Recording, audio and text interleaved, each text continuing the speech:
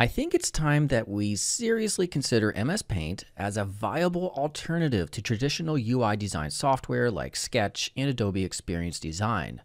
Now, of course, if you think this is silly, just take a look at the interface here. It has drastically improved since the days of Windows 3.1, and I bet you haven't even bothered checking out its robust feature set. Well, I did just that, and I'm going to show you just how powerful this app has become. Now first, as you can see here, we can choose from millions of colors and fill a background just as quick and easy as the competition. And notice this succinct collection of icons. You know you'll never need more than this. Defining a container with a rounded rectangle tool?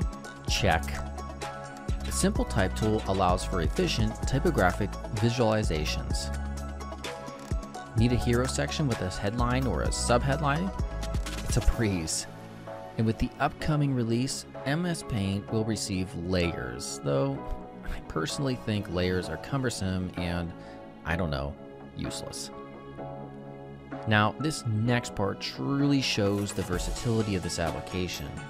A flexible assortment of paintbrushes that allow you to mix the worlds of digital 2D concept art with UI design. And you know, I think this is really going to be a trend in 2018, and really, why wouldn't it be? It completely makes sense to mix this with that.